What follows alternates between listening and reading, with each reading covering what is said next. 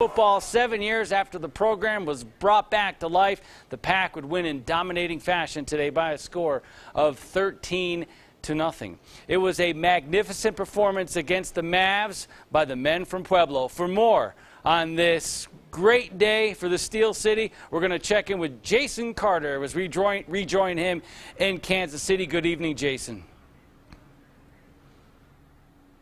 Yeah, good evening again, Rob. You know, it was a pretty calm day here in Kansas City for the most part, except for the action on the field. Both defenses absolutely flying around in one of the lowest scoring championship games that you will probably ever see. In the end, it was the Wolfpack who get to hoist the trophy and come out victorious, something head coach John Wristen has envisioned for a very, very long time. Afterwards, he was obviously very emotional.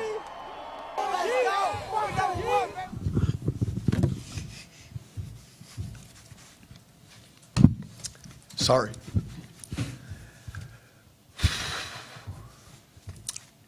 Special.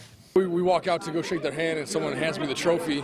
He's like, "Hey man, pass this around." So we hold it up. A couple of my boys come and hold it up, and it's a good feeling, man. Great feeling. It was our goal from the beginning of the season, and we got it done, man. A great feeling that no one will ever be able to take away from coaches and players from CSU-Pueblo, as they are the 2014 national champions of Division II football. That will officially wrap up our coverage here from Kansas City. Congratulations again to the Thunderwolves, who come away with the title. Reporting live in KC, Jason Carter, KRDO News Channel 13 Sports. All right, Jason, good work there in Kansas City. I think what I might miss the most are your earmuffs. You did a great job, my friend. Coming up in sports, we're going to check in with the Air Force football